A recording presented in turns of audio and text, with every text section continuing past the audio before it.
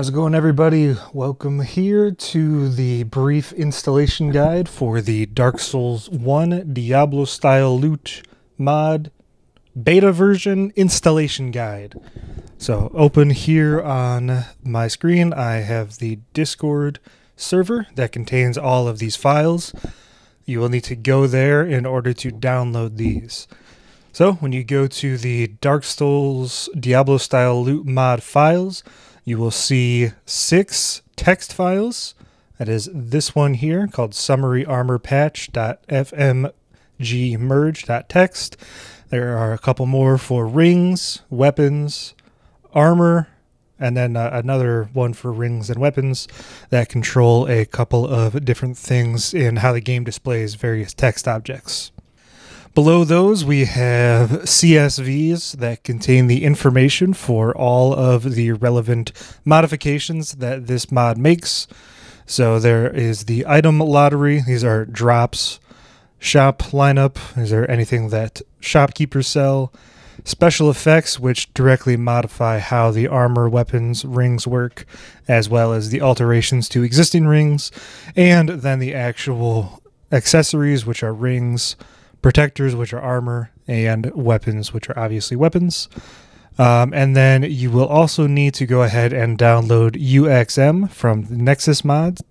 This will allow you to unpack your game, and you will have to get the 1.11.1 release of DS Map Studio, which is going to make this installation very, very smooth. So once we have UXM and DS Map Studio downloaded, you're going to go ahead and unpack your game. This program walks you through it pretty easily. And once you do so, you should see something similar to what I have on screen now in your Steam Apps Common Dark Souls Remastered folder. Once you have all of these folders in there, as opposed to whatever the default is, you will know that you have unpacked your game successfully. And then once you have Dark Souls Map Studio downloaded, it should look similar to this. This is a program that works really well. Mine is pretty zoomed in because it's on my left monitor here, but it works pretty well. And this is where we're going to dump a lot of stuff. So once you have those two items downloaded, go ahead and download all 12 of these files that are included as part of this mod package. And I am going to go ahead and show you the number of files that we will have. So you can see here, I have the 6 CSVs that are all param something. So we have equip param accessory, protector, weapon, item lot param, shop lineup param, and special effect param. And then we'll have 6 text documents as well. Once you have all of those downloaded, we are going to go into Dark Souls Map Studio. And I'll zoom this in here. Give me a brief second. With Dark Souls Map Studio version 1.11.1 open, you're going to go up to File, and you're going to hit New Project. It will request that you enter a project name. You can leave this as whatever you want. It doesn't really matter. I've called mine DS Diablo up here. Navigate to your project directory, and here it tells you where the location of your files will be saved.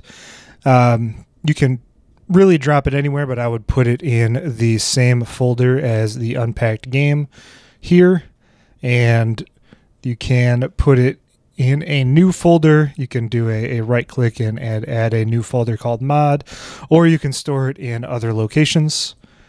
And then it'll request that you find the game executable. Again, this will just be in the same folder for Dark Souls Remastered, where you will choose the actual exe of the game file, the Dark Souls Remastered application right there.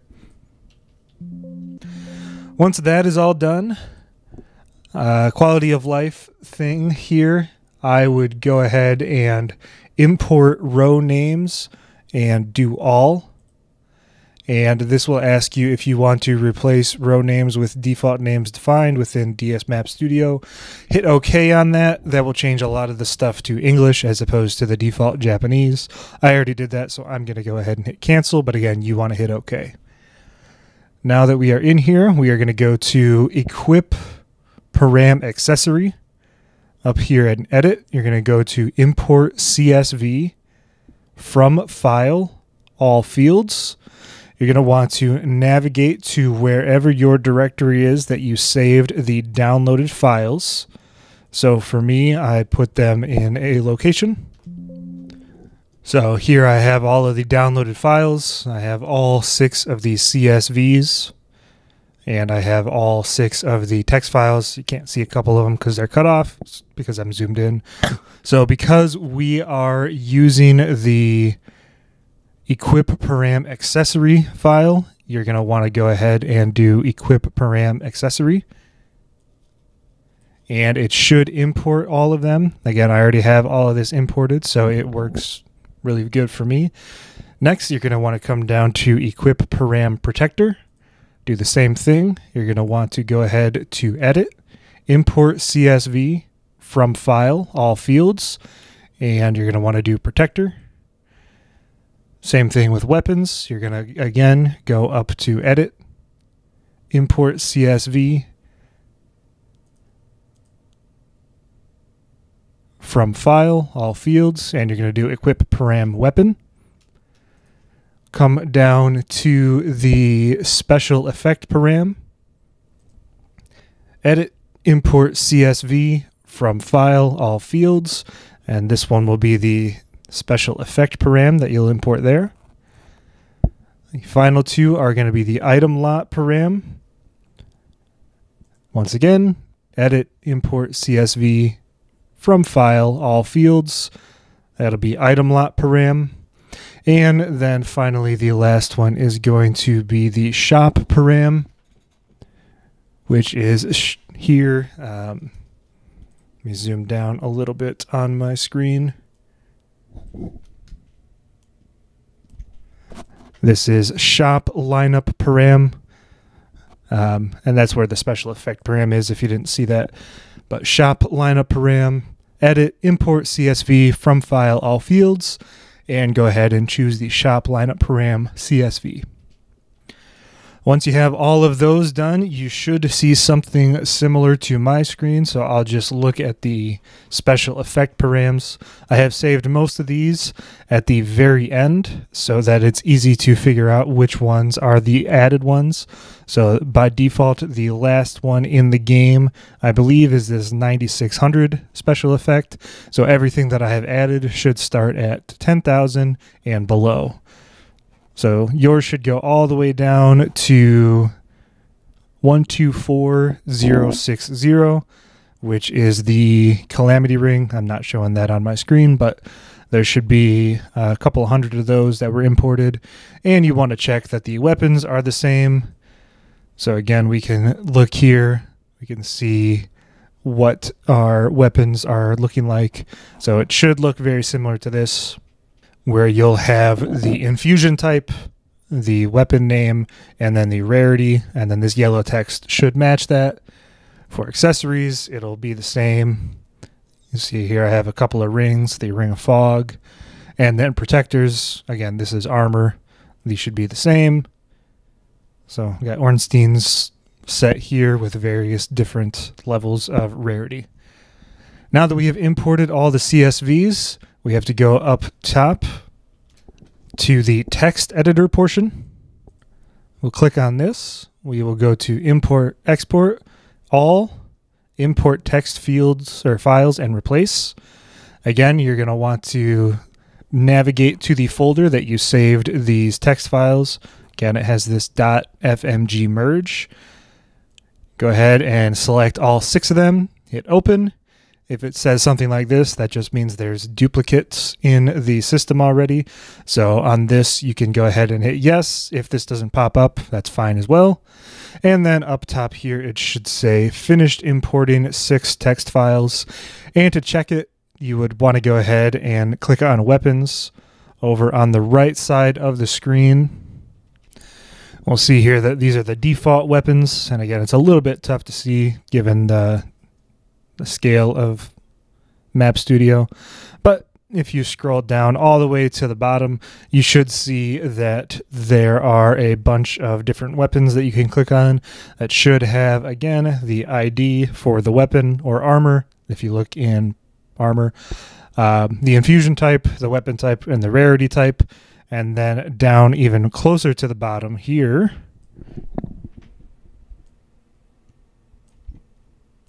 the bottom left side, that is, you should see the ID of the weapon or armor that you're looking at. Again, this should match. So right now I'm clicked on the Divine Heater Shield Legendary, which again, the title matches. The summary, this is the type of weapon. This is for weapons. And then the description.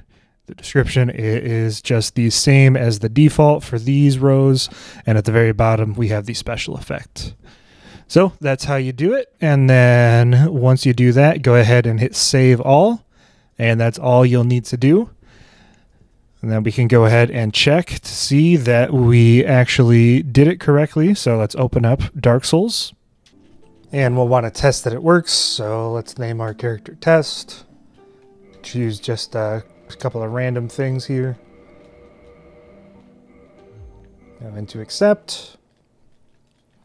And then the easiest way that we're going to test this out, because I do not have the starting armor or the straight sword hilt as a randomized piece of loot as of right now. I might change that in the future. But we're going to want to go past the Asylum Demon and pick up the first weapon on our left just to make sure that it is okay. So I'll skip to that here. So if we pick up this, it should be whatever shield you have. It should have the infusion name at the front, and it should have the rarity type. And then if you go to equip it, you should see that it has a special effect. And we can see that the effect is working. That's something important to check as well. So the good one to start with is the Warrior, just so you can check the heater shield should be the same. So if we unequip that, we look at our lightning defense, it is 19 right now. If we go ahead and equip this, because the special effect is increases lightning damage, we can see that our lightning defense goes up to 39. And we have the icon up at the top left under our status bar that tells us that we have increased defense. We can go ahead and pick up our weapon to make sure that that is okay. And that's a new infusion type that I have, the Longsword Mundane Infusion. Quite a bit different than the Dark Souls 2 version. I added an infusion type that does all 4 damage classes. Has really low base damage, but really good scaling. So this one is increased lightning damage. That one's a little bit tougher to test, but we can see that when we equip it and unequip it in the top left again under our status bar, we can see that we get the icon for an increase in attack or damage. So that is the general process of going through and installing this mod. In the future, I will have it so that it is much easier to do, and it is a programmatically done, so you won't have to go and do this. But for the beta version, this is how you go ahead and install the Dark Souls 1 Diablo style loot mod. If you have any questions on the mod itself, or if you're having trouble installing it, please go to my Discord server and leave a comment in there, and I will do the best I can to assist you in getting this to work. I am also going to have a text guide on the Discord server, just in case you want to refer to any specific steps. If you also have any feedback on the mod, if you install it and play it, if you find any errors, for example, or if there are some balanced things that you see, feel free to also leave some comments in the Discord server or underneath the comments in this YouTube video, and I will take those into consideration. For now, hopefully you find this enjoyable. If you're able to install it, I'd love to hear your feedback on it, and I can't wait to get a full release out. Until then, thanks for watching, and again, if you have any questions, please find me at the Discord server. Thanks so much. Have a good night. Bye.